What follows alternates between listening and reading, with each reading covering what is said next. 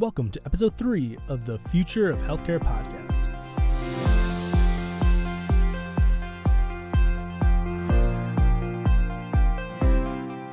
Welcome back to the Future of Healthcare podcast, and as always, I'm your host, Nathan Dollinger, and thank you guys so much for joining me today. Something that I think a lot about today is how is this aging baby boomer population going to affect our healthcare as they continue to get older and healthcare seems to get more and more expensive each year. Well, today on the podcast, I sit with Dr. John Morley, who is a world-renowned geriatrician, and we dive into this topic head-on. We talk a lot about his research career, which actually started back in medical school with cannabis. From there, we dive into a whole host of topics, all the way from the importance of being an advocate for yourself and for others, as well as how artificial intelligence can possibly take the spot of physicians in the future. I'll be honest, Dr. Morley drops a lot of wisdom in this podcast, and I know you guys are going to love it, so let me know what you guys think after. Also, before we jump in, I want to say that this podcast was recorded on video, and you guys can find that at thefutureofhealthcare.com, and also make sure you guys stick around for an awesome offer. Now, without further ado, let's hop into it with Dr. John Morley. So, welcome everybody. I'd like you all to welcome Dr. John Morley. Thank you for being with us today. It's great being here. Yeah, and I'm thankful we got to have this interview after the little fire alarm incident. I guess it was somebody said an autoclave started on fire. I have no idea. I locked my office door and I'm going to get burnt up. That's the easiest way to handle fire alarm. That, by the way, nobody else should ever do. It's a bad thing to do. Yeah, I mean, so I'm thankful we get to sit down. But I guess initially jumping into it, I'd like to talk a little bit about your medical journey and how you got started. And I guess your journey started in South Africa, right? Yeah. So I went to medical school in South Africa and finished my residency in South Africa as a general internist, then came to UCLA to do endocrinology, went to the University of Minnesota as an assistant and associate professor, and then it got really cold in Minnesota. So I basically looked for jobs in a warm climate, and UCLA offered me a job running a geriatric research and education center where I could do mainly research, and so I went back to UCLA to do that, and then eventually got offered a job in the Midwest where I could basically do a lot of education. At UCLA, they really were pushing me mainly to do research, and I enjoy doing the education as well. Yeah. Is that, so what ultimately got you into like gerontology?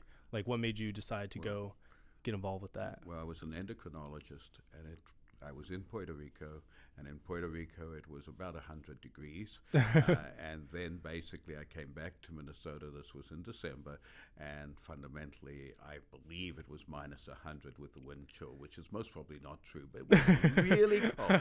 So the next day I picked up a telephone, and I basically asked all my friends in warmer climates if they had any sort of job for me that was about equivalent to the job I had in Minnesota.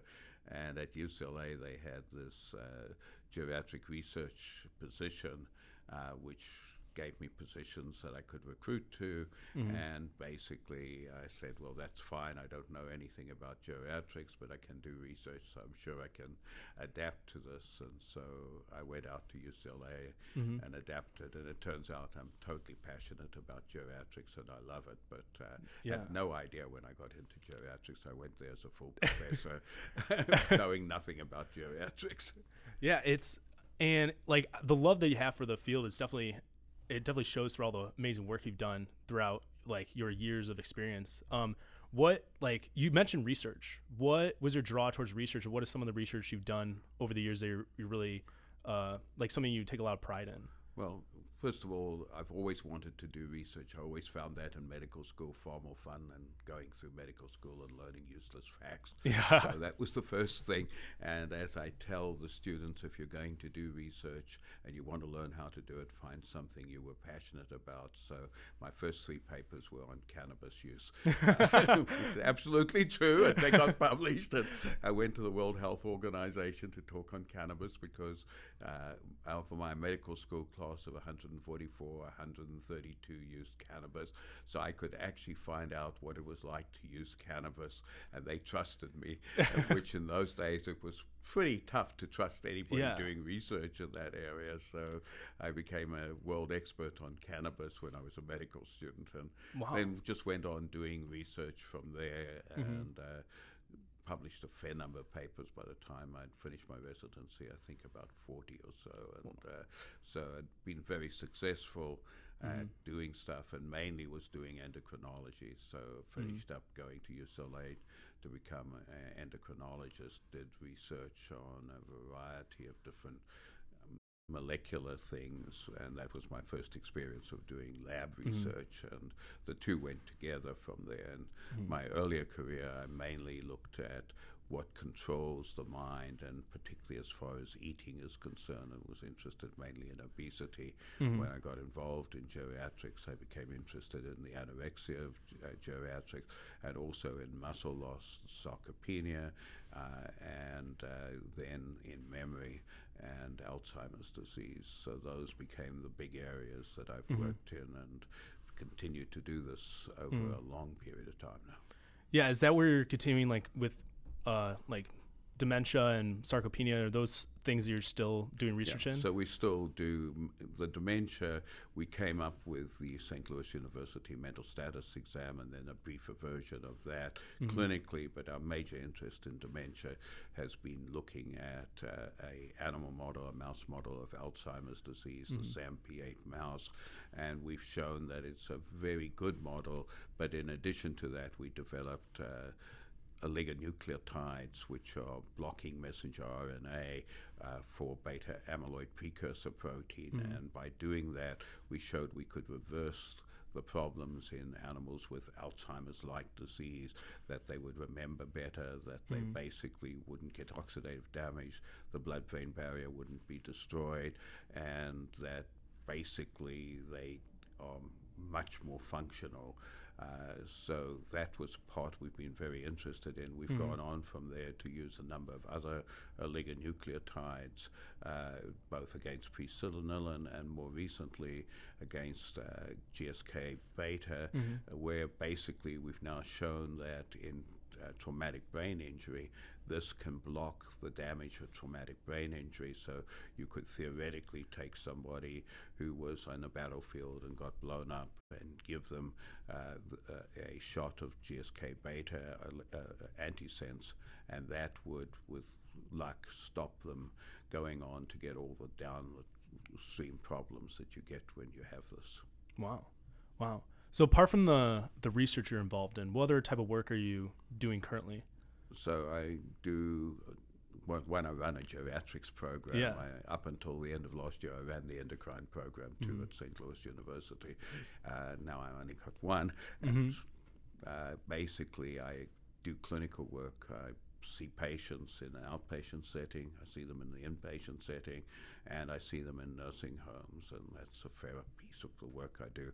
Do a lot of education for medical students, residents, and then we've got a GWEP grant, which is a federal grant to educate all healthcare professionals in geriatrics throughout the state of Missouri. So we do a lot of education, and we've developed demonstration programs down in Perry County, for instance, or at Myrtle Hilliard Davis, which is in the inner city here, trying to find ways in which a clinician, any healthcare professional, can screen for geriatric syndromes and then basically go on and treat for them. And we've developed computer programs that will allow someone with limited knowledge in the area to be able to follow the computer program and to at least get a diagnosis, and then also develop patient programs for people who, say, with sarcopenia and muscle loss.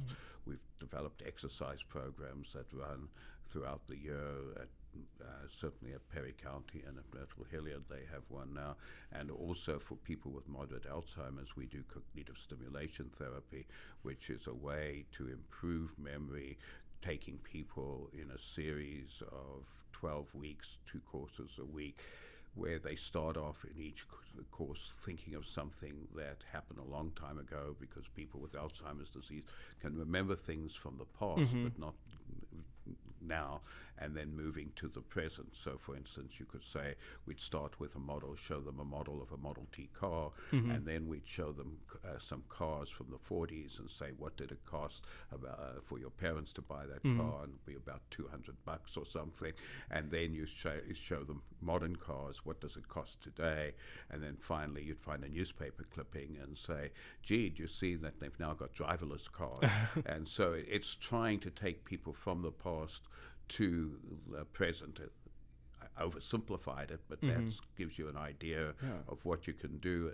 It improves memory at least as well as donepezil Aricept, which is the drug of choice for Alzheimer's disease, maybe slightly better. We've shown in nursing homes, if we add exercise to it, it has twice as good an effect as you would see with the available drugs. So these are the things that we're doing and getting in place. We've now screened in Missouri over 6,000 people for the modern geriatric syndromes. That's frailty, sarcopenia, cognitive dysfunction, and anorexia of aging, and also whether they have advanced directives. And we're finding huge numbers of people, both in the community and those seeing doctors, who have early problems.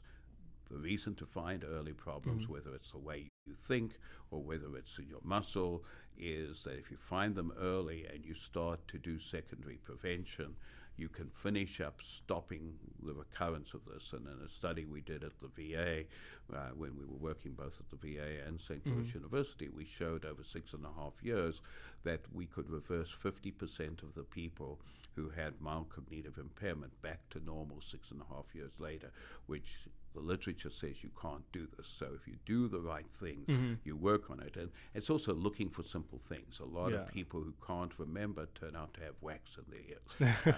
We have medical students year after year in the nursing home take wax out of the ears. That improves the mental status by 1.5 points. Again, as well as you can do by taking any drugs. So fixing simple things, vision, hearing, looking at the treatable causes of dementia, things like depression, sleep apnea. When we screen in the community, if we see 20 people, I find one person who's got sleep apnea. And a classical example was a patient who came to me, was a lawyer. This lawyer had basically lost the last 3 or 4 cases in a row, and his partner said maybe it's time to retire. So he came to me instead, and I was talking to him, and I turned to his wife and I said, do you kick him awake at night because you think he's stopped breathing and he's dead? She said, yeah, all the time. So we sent him for a sleep test. He got a CPAP, came back 6 months later, and he'd gone from 16 out of 30 on the SLUMS test, mental status test, to 30 out of 30, and he told me he'd won the last 2 cases that he'd been involved in. So this is really things you can make a big difference, and that's what's exciting about looking at geriatrics and trying to pick things up early. People tend to think of, well, the person comes in late, there's nothing you can do. But in fact, if we can train general practitioners, cardiologists, internists to look early at stuff and pick it up, and training nurses to help them, physical therapists, occupational therapists, you make all the difference in the world, because that slows down the development of disability down the line. And that's what you want to do, because if I can slow something down by 2 to 3 years for somebody, that is a huge difference when they're 85 or 90. It means that they're not going to spend 3 years in a nursing home that they would otherwise have to do. Yeah. So for the last 2 years, I worked as an EMT here in St. Louis. So obviously I worked a lot with like the geriatric population and interacted with a lot of different patients. And one thing I always realized, or lots of situations I dealt with, was once patients get over 65 into their 70s, the spectrum of level of health that they have is staggering. And like my favorite thing to do was always ask them about their past and kind of what happened. And what I would continuously realize was there was always one instance, or they would always reiterate a story of, oh, I was doing great, and then I was diagnosed with diabetes, or I had this or this. And lots of them would almost think of that in their life as like a switch. I was like, I was doing great, and then after this, I couldn't do anything. And maybe I'm like being a little like harsh about it, but is that something that you see? Is that something you feel like is common kind of in the mental state of a lot of people? People tend to remember a trigger when things went wrong. The classical example of this is in the 19th century when the first diagnosis of hypothyroidism was made in a young person. She was 25 and she was in a wheelchair, and she fell out of the wheelchair, and that was the trigger that they believed was made her have the hypothyroidism, and that was remembered as when it started. But if you go back and look at it, why was a 25-year-old in a wheelchair? She had excess thyroid, she had no muscle strength at all, and she was in a wheelchair. So people tend to choose, if you like, a false fact as the reason why they got worse. And that's why we've been so interested in looking at early changes and getting people into programs that will slow down these early changes. Because if you're losing muscle, when you lose muscle, you actually increase your chances of developing diabetes, and there's good data now to say that people who've got sarcopenia are more likely to get diabetes secondary to the sarcopenia. And in addition to that, people who have diabetes plus sarcopenia are much more likely to go into hospital or develop disability. So it's these geriatric syndromes that make you get into more trouble when you basically develop another major disease. So you have that marking moment, I've now got diabetes, but in fact it's the stuff that happened before that. And if we intervene early, we believe, and we're starting to get good data to show, it doesn't matter if you get these other diseases, they're not nearly as horrendous. It's, for instance, if you got a disease, you would most probably be able to handle it and live through your life with it, because at the moment you're a fit, healthy person, and you just take something to treat the disease. And diabetes is a classical example where we can treat diabetes fairly easily, but we can't if you've got lots of other things going on as well. So I think it's very important for people to understand that really old people are different from middle-aged and young people, and it's a totally different understanding. And that's what makes it so exciting, because if you treat these syndromes, if you pick up that somebody's not thinking well and get it better. I mean, if you've got diabetes and you can't think, and we showed in our endocrine outpatients, for instance, that people 50 to 60, so this is not old, 50 to 60 who have diabetes, 20% of them have cognitive dysfunction. They don't think well. What do I, as the physician, tell them to do? I tell them that they've got to prick their finger, they've got to take some insulin, they've got to adjust the insulin dependent on what happens when they get a glucose out of the glucometer, and they're supposed to do all of this, and they can't think. And then I send them home and tell them to do it, and then amazingly they come back and they're not controlling their diabetes adequately, or they're over-controlling it and getting hypoglycemic, and they run into trouble. So you have to be able to pick up these geriatric syndromes early and treat them, because if you don't treat them, then you can't treat the other diseases. And cognition is a big one. The same's true for people who've got lung disease, COPD, for instance, end-stage heart failure, virtually any end-stage disease. If you can't think, you're going to make mistakes taking your medicines. When you make mistakes taking your medicines, that makes you worse, not better. Do you think currently we're doing a good job when it comes to medicine for the older population? So in 1848, George Day said in a textbook on geriatrics that this is one of the most important subjects, and he makes no apology for writing the textbook, because basically physicians pay no attention to it. We published about 15 years ago, 2 major volumes on geriatrics, the Pathé textbook of geriatrics, and we started with this in the introduction, because no physicians all believe that they see lots of old people, they know what they're doing, and they pay no attention to the unique aspects of aging, one of which, for instance, is physicians are used to treating every disease by giving a drug.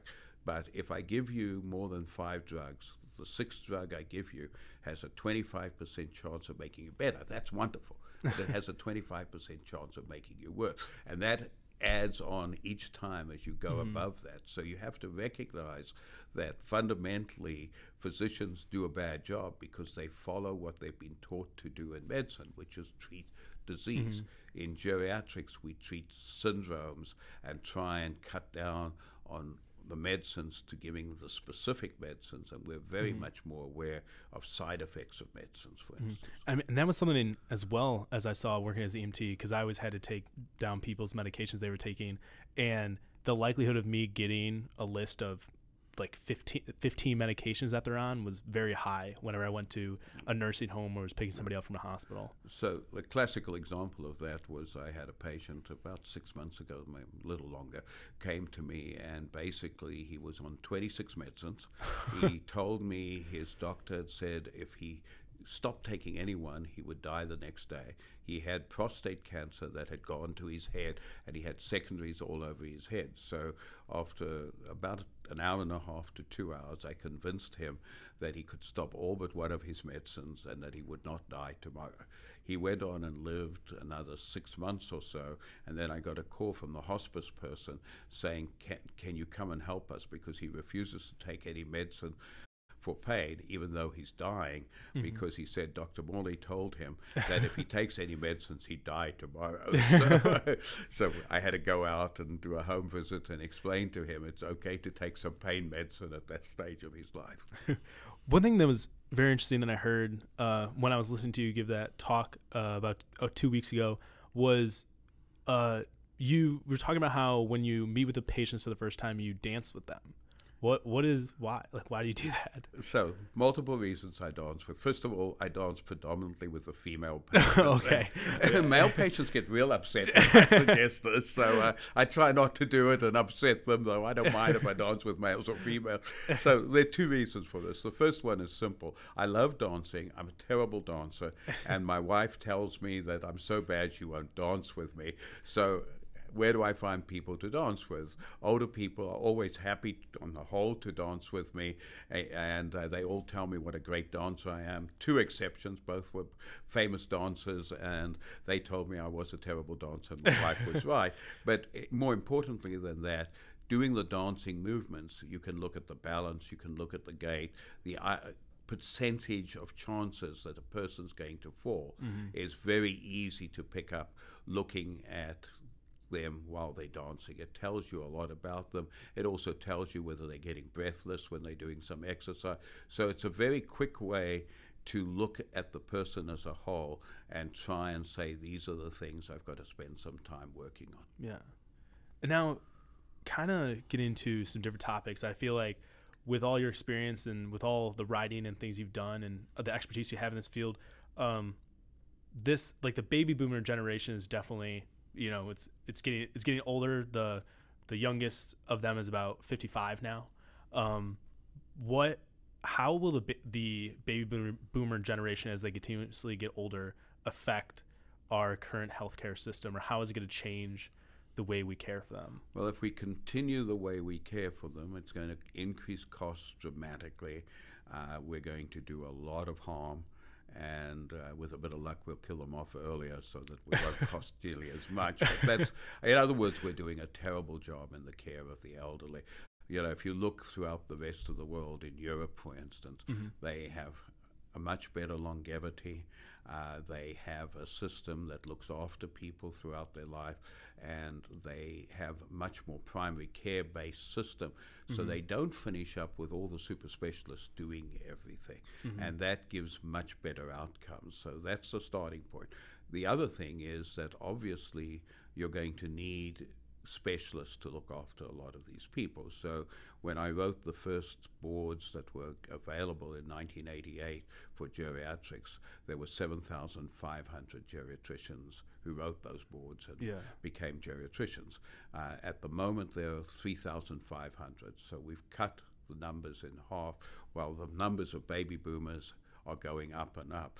And quite honestly, we're going to have about one geriatrician for every 40,000 people. Now, if you realize it takes me an hour and a half to 2 hours the first time I see someone as a geriatrician, I quite clearly have not going to be able to do it for 40,000 people. I mean, it's just not doable. And that's why we've developed what we call this rapid geriatric assessment, which can be done by any health professional. We can train them to do it. But the concept is that then they pick up and treat things early, and only when they find something they can't treat, they refer that small subset to the geriatrician. So that's exactly as should happen with a cardiologist. Shouldn't be that if you've got heart disease, early heart disease, you immediately go off to a cardiologist. Yeah. That should be treated by your primary care physician, and only when you've got something they can't treat should you go on to the next step. Do you feel like we're moving and taking the right steps right now to be in a position to give like proper care? Like, do you feel like the field is evolving properly, or if you could change it, what would you be doing? Well, I would first of all try and get more geriatricians, which I spend all my time doing, and I'm clearly failing. We used to have 9 to 10 people in training geriatric fellows every year when we first came here 28 years ago. Now we have 1 or none. Nobody wants to do geriatrics. It's a very underpaid specialty because I just told you it takes me an hour and a half to 2 hours to see somebody, and I get paid exactly the same as that for a general internist or a family practitioner who may spend 20 to 30 minutes seeing the person. So it cuts down the money you can make. So we have to change how we reimburse geriatricians. And when this happened in Australia, for instance, they went from virtually no geriatric fellows to having more than they could take. So money makes a difference. And you've got to recognize we're not putting money into or caring about the future of geriatrics. The geriatric GWEP program, which is a education program, has just been taken out of the budget by Mr. Trump. In his budget, he said the following. He said, "It is quite clear that nurses and other health professionals are incapable of learning, so we should not put any money into teaching them." Now, quite honestly, I think I can still learn, though I'm old and I realize I'm getting demented, but most nurses, doctors are not that old, and if they can't learn, the population is in a lot of trouble. But this is the sort of attitude. It's not worthwhile teaching people how to look after older people. You go through medical school, and in many medical schools you get virtually no experience of geriatrics at all. At St. Louis University, we've done a ton of teaching, so those physicians are doing fairly well. They sometimes complain they get too much geriatrics, but that's better than getting none, which is what happens elsewhere. And there are tons of physicians out there who never had any exposure to geriatrics with medical school or residency, and there needs to be education programs for that. I'm a great believer in disruptive technology. The programs that we've developed with the rapid geriatric assessment are driven by computers, and we believe that in the end you will be able to replace a lot of what the physician does with a computer-driven diagnostic and management system. And as you add AI, we may not need physicians at all. And that sounds ridiculous at this stage. And, you know, when I went and finished medical school and was thinking of what to do, I wanted to be a missionary in Africa. I was there. It made sense to me. But then I suddenly realized that computers could do everything doctors were doing. So this is 40 years ago, and I assumed that in 5 to 10 years I would be redundant as a missionary. I'm not yet redundant, but we've got to that inflection in the understanding of technology where things are taking off at the speed of light. And it's going to be much less important that the physician is there. Somebody who can work with a computer, the computer will do a large amount of the stuff. And we're starting to see this. Telemedicine is going to take over from people coming in to see physicians. And again, much of this will be analyzed by computers. At the moment, the best computers that look at a whole system are most probably as good as half of physicians. But that still means 49% of physicians are worse than the best computers. We will, within the next decade, get to the computer being as good as 80% of physicians. So then you've got to choose. Would you prefer to go to one of those 79% of physicians who are not as good as a computer, or go to a computer, or take the chance that you might get one of those 20% who are better? Obviously, in the end, technology has to meet with physicians and with other healthcare professionals. That's part of the future. We've also got to change the way we provide care. Instead of providing large amounts of high-tech CAT scans, MRIs. We've got to do the more simple things. We've got to make sure we fix them. We've got to provide the exercise therapies that are so important for so many diseases. We've got to provide the psychological treatment for depression rather than drugs. The same thing as we've talked about for dementia. We've got to move to some things that are very human intensive that make a difference, and not think that you're going to have a tablet for everything. Yeah. When it comes to that technology, you described a lot of how it'll be implemented on the provider side and how it could eventually replace a lot of the providers that we need today. Will technology also be implemented a lot on the consumer side for the patients? And if so, like what type of things are you seeing right now? So this is happening very quickly. So Tiger Place in Columbia, run by the nurses at the University of Missouri, is actually a nursing home that is now all technologically connected. So instead of the nurses running in to see how you're doing, the computers and the sensors decide whether or not the person's walking okay, has something gone wrong, or have they fallen, is something wrong, and that then says, well, now you need a nurse to come and help you. So they have now put this out into multiple different assisted livings, and they're showing they can do this. So this is the sort of thing that's happening. Companion Able in Europe is a robot that stays with people at home, and it reminds them to take their medicines. It has a Skype component, so the doctor or nurse can get hold of you on the Skype component. It knows if you've fallen. It knows if you're not going to the refrigerator to get food. It checks whether you're going to the toilet regularly, and it becomes a companion for you as well, all of which then allows you to stay at home alone. So we're seeing this. Obviously, the things like the modern watches that will tell you how much you're exercising, what your pulse is, that's all there, and lots of people are using these things at different levels, and it's coming at the speed of light. So, you know, the question is, what will be the rate of uptake, and how much of this will be really useful versus not useful? And that's the problem, because when people develop new things, they tend to develop the high-end stuff rather than the simple stuff. So we need to develop simple stuff that's cheap, and then the high-end stuff down the line. I mean, you know, we've got exoskeletons that now allow paraplegics to walk.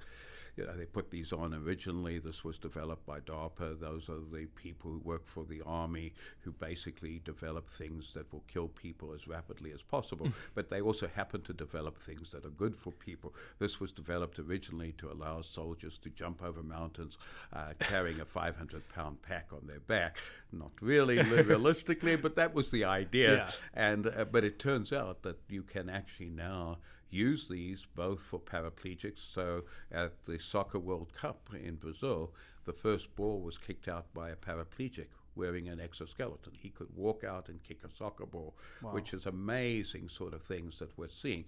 I was in Japan last year and got to see these in use. They're using them to basically help people post-stroke walk again, because you can put it on and it'll move your leg and exercise your leg on a treadmill, so you don't have to have a physical therapist with you the whole time. And they had just sold 10 of these to Germany to do this physical therapy for stroke patients, but they cost $1 million each. So Germany invested 10 million euro actually into this. So this is where the future's coming. And so everything from the high-tech end, very expensive, all the way down to monitoring people at home, you know, checking that somebody's staying at home with a GPS that's connected to the house or to them, so you can follow a demented person if they leave home. Very important. That means you can stay at home. It's not nearly as bad as if you're demented and you're going to wander off and then nobody can find you. So these things are so important and so exciting. I mean, I think the whole technology stuff is really exciting. I know those who are not looking at this on YouTube can't see it, but what you're seeing here is, do you know what this is? No, I don't. Okay, that's an EKG machine. On your phone? So you can have it on your own phone and check your rhythm on your own phone. And if I am functional, which yeah. So for everybody just listening, there's a EKG machine hooked up to the back of his cell phone that I guess you're going to power through an app. You're going to power through an app. So I've put the app down, and now you're going to take it. You're going to hold it in your hands with 2 fingers on each of the 2 pieces at the back, and try not to tremor. And what you should see is you should suddenly see a rhythm strip coming up. Yeah. So all I'm doing is holding it with my fingers on the back of the phone, and my rhythm strip is coming up on the screen. So basically you can use that at home. Wow. You can then send it to your physician and say, I'm having palpitations, what's going on? The physician can look and say, oh, you've got atrial fibrillation. We've got the same sort of thing for the phone to look in ears. So you can take a picture in the ear of, a young kid, not even in old people, who's got earache. And instead of bringing the kid in to see the pediatrician, you now just send the picture in and say, does my kid need an antibiotic? Or this is where the world's going, and there are tons of these things that are becoming available. Yeah. Do you think, since you're involved a lot in like the education side too, do you feel that the current way we're educating the like up and coming health professionals, that they're being prepared for this new age of all this technology and all this different So the answers are very clear. No, I teach 4th-year medical students, and I teach them all of this stuff when I see them, and sometimes they've never heard of any of it, which is sort of terrifying. Yeah. I mean, you know, it's sort of, the physicians are not good at getting involved in new technology and stuff. They're push away. That's why I think we haven't got much more computer-assisted diagnosis and help for physicians, because physicians don't like it. And I would argue that if I can have a class of 4th-year medical students and virtually none of them have heard of any of the things I teach them about, the sort of technology, this says something about the medical students. Because quite honestly, I learned this stuff myself. I went out there. I mean, it's all over. If you look at YouTube, if you follow things on LinkedIn, this stuff's all out there. It doesn't take that much to learn it. And this means that physicians are ignoring this stuff. And these are the future physicians, young people who should be very technologically interested, and they're not. And so that's the big problem. You go into medicine because you're not a technological nerd. Technological nerds go into engineering, computers, somewhere nice where you don't have to deal with human beings. If you want to deal with human beings, you say, well, that gets me away from having to worry about any technology. It doesn't. They two have to meld together. And that was honestly part of the reason why I decided to start this podcast, was because through my pre-med experience through all those years, when I would bring up conversations of these different things and all this advancement of technology and how care is changing, so many of my fellow classmates never heard of it or haven't investigated into it. And it was something that I always got excited about. And I kind of wanted to bring like these things that you're like talking about and these amazing innovations that we're having kind of to the forefront for more people to learn about, because I feel like it's important as people who are in different health fields, whether it be like physical therapy or if you're going to medical school or different things, that they're aware of all this amazing innovation and how, when they exit into the real world of their careers, that they'll be prepared to take on these things and capitalize on it. There's no question, you're right. In Singapore, when I was there last year, they actually showed me a physical therapy Skype machine, where basically the Skype machine told the person what exercises, showed them how to do it, but it also used sensors. So it could tell them, you didn't lift your arms high enough, you've got to lift them higher. It was telling them what to do, replacing the physical therapist in home. It was sort of amazing when you see these things that are out there, and they're all going to explode very quickly. I recently was at a program at WashU where a physical therapist from Ireland came to show the things they're doing with a metronome for people with Parkinson's disease, that by playing the sound into their ear all the time, they can walk again, because the sound will make them pick up their feet and start walking. These are incredibly exciting things that are happening. And, you know, I hadn't known about that, and I deal with lots of Parkinson's patients, but nobody teaches me this stuff. I've got to go and learn it myself. As far as I know, I'm most probably the only person who really understands technology at our university. And I think that's most probably true at the big university up the road, Washington University. it's not what people do, and we've got to learn to meld this into what we're doing. I mean, in the end, bright people are going to start using this stuff. And the way I got the EKG was I was reading a blog on LinkedIn, and this was a story about a cardiologist from University of California, San Diego. He'd gone to a meeting in Germany, and his patients sent him a rhythm strip and said, "I think I've got atrial fibrillation. What should I do?" And he had got one of these iPhone EKG machines, and that's how the guy learned, and I learned about it from reading about that. Importantly, the other thing, physicians and medical students going into students going into medicine don't do is they don't use social media properly. There's lots of high-quality social media on science, on medicine. I tweet every day a medical fact at MedDoc SLU, that's MEDDOC SLU. I cannot SLU. I cannot get medical students to follow the one fact a day. Learning one fact a day is an easy way to learn. You've got so much to learn in medicine. And I try and make these things that are aimed at getting them through their boards that they have to pass. And I've got about 102 people follow me. There are many more people follow me on my other Twitter where I put all sorts of nonsense and it's not valuable, you understand. But on the valuable one, there's just over 100 people following me. And the funny part about it is 2/3 of them are physicians who are clearly teachers who are teaching other people and using these facts as the fact that they can teach each day. But I can't get the students and the young physicians to actually do it. They tell me they don't know how to use Twitter. And, this is pretty sad in the modern day and age. And I mean, that is actually how I came across of learning about you, and how I became interested in all your work was because somebody shared one of your articles that you wrote and shared on LinkedIn. And I was scrolling through and I read it, and I was like, wow, this is definitely a lot that I connect with, a lot that I'm thinking about right now. And then that's when I went to go hear you speak. And that's the way you spoke to, I was obviously the youngest person in the room. I think the next youngest person was maybe in their 50s. And the way you spoke to all of them, they were really just awestruck at all the information you were sharing. It was really inspiring as a hopeful future physician, of seeing the way you interact with your patients and how genuine you were with them and really impacting them. That was really powerful.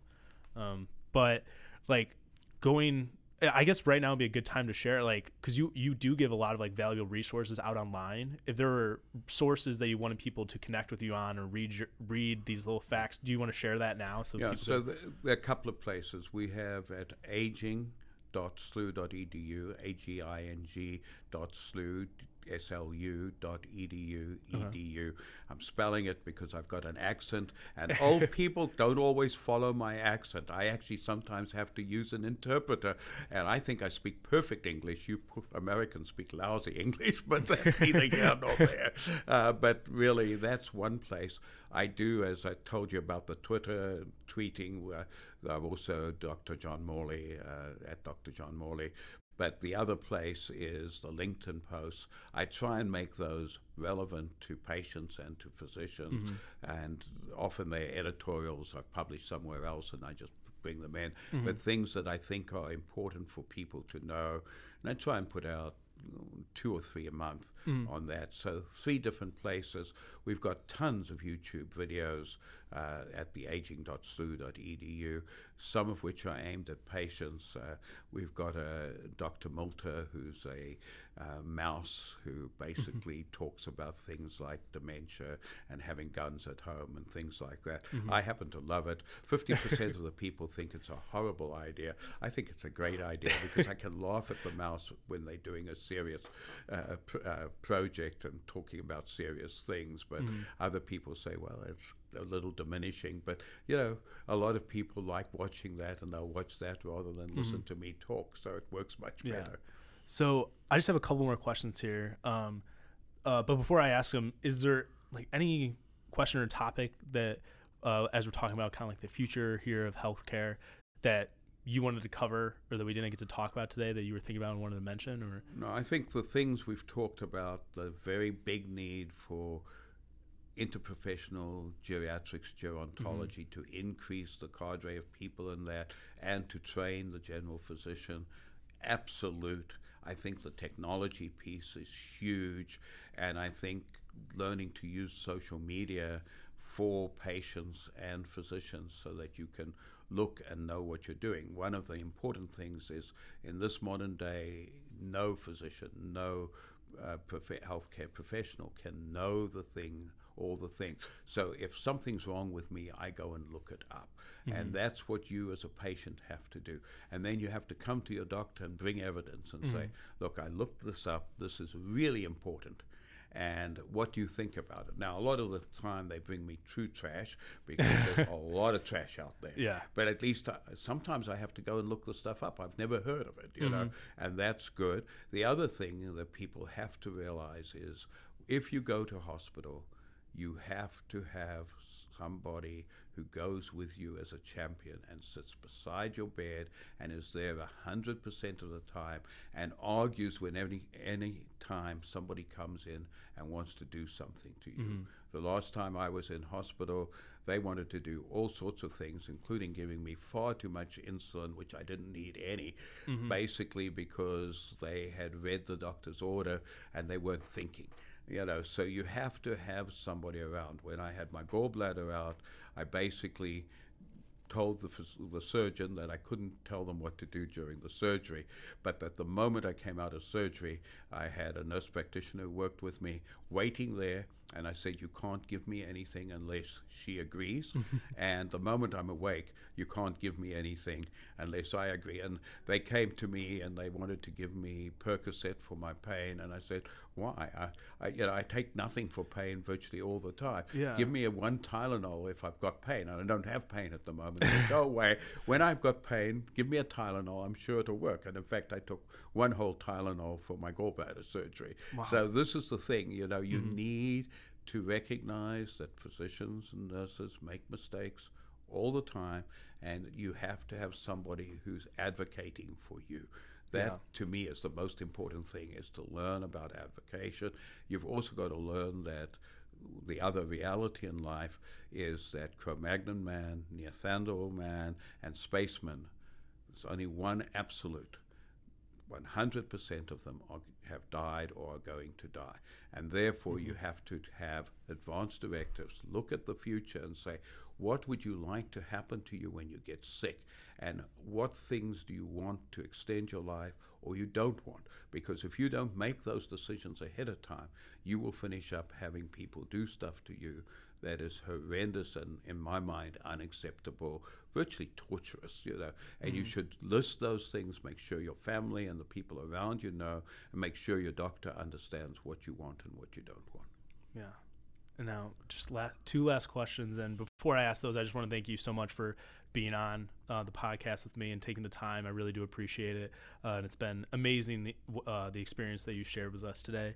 But if you could change one thing, like if you had the power to change one thing instantly in the way we do healthcare now, the way we will do it in the future, and you could change it immediately, what would that be? What I'm trying to do, which is get the geriatric syndrome screened for in everybody 70 years and older and get them treated when they're there. So that's doable. And I mean, we're getting it done in Missouri bit by bit. If the grant gets renewed, the grant that Mr. Trump took out of their health bill, because I can't teach anybody or they can't learn, I'm not certain which one. But if that goes back in, will have most of Missourians getting screened for this. That's what I would like to see, because that really matters. But you can never say one thing. I mean, the technology we've talked about is important. Stuff in pediatrics is important. Having available, I guess if you said one thing, fixing our healthcare system so it looks like the European system, where nobody is left alone and without healthcare. And with the medical students at SLU, we actually started 25 years ago a free healthcare clinic in the community, and it's been extraordinarily successful. But you should not need a free healthcare clinic in the community run by medical students. Everybody should have free health care, and that's absolutely key if you want to provide a good reasonable approach to human beings. If you don't want to do that, quite honestly, you're not worth the while. And I wish every congressman would understand they are failing this country when they don't provide 100% free health care. That's a human right that we all have. Mm-hmm. And then the last question, from all of the experiences you had and all the success you've had, what is just one piece of either wisdom or advice that you would give to the future healthcare providers of our nation? I think it's keep on reading, keep on being aware that what you learned yesterday might be wrong tomorrow, and keep on recognizing that there are always new and exciting things, and learn to listen to your patients. Remember, they are your friends. They are no different from anybody else, and if you work together with them, you will get much better outcomes in the long run. And hurry up and get a computer better than Epic, because I'm going to kill my Epic today. It's just one of those things. Okay. Well, thank you so much. I appreciate it. Fun. Well, there you guys have it. I hope you guys enjoyed the episode. A reminder, you guys can find more about the episode in the show notes, or go to wearethefutureofhealthcare.com. Let's continue the conversation on Facebook, or hit me up at handles Nathan Dollinger on both Instagram and Twitter. And I want to remind you guys about a special offer that we have from now until the start of September, that for everybody who subscribes and leaves a review will be entered to win one of 2 $50 Amazon gift cards. So make sure you're sharing the podcast, sharing the love. Let me know what you guys thought of it. Did you like the podcast? What did you like? What did you not like about it? Because every week I want to keep making this podcast better and better. Now that's all I have for you. I want you all to have a wonderful day, and I will be here next time at the Future of Healthcare podcast.